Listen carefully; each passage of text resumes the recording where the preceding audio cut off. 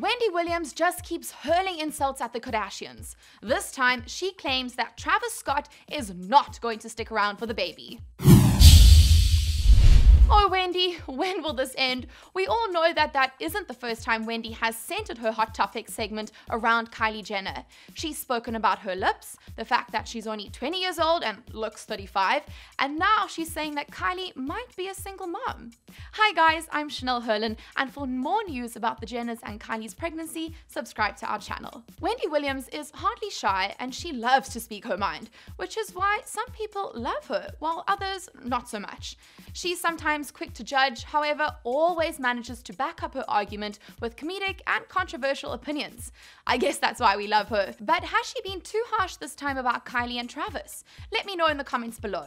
Kylie was seen for the first time after 4 months at a random construction site with mother Kris Jenner and best friend Jordyn Woods. And guys, we've gone crazy. How about you?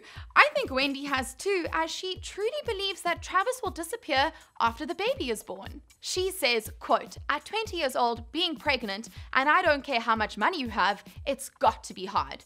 And I think she's right. I'm past being 20 and still couldn't imagine myself having a baby right now.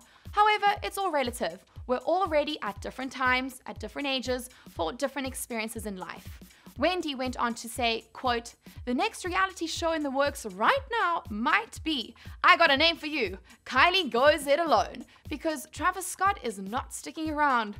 Wow, harsh. But what do you think? Will Kylie be a good mom?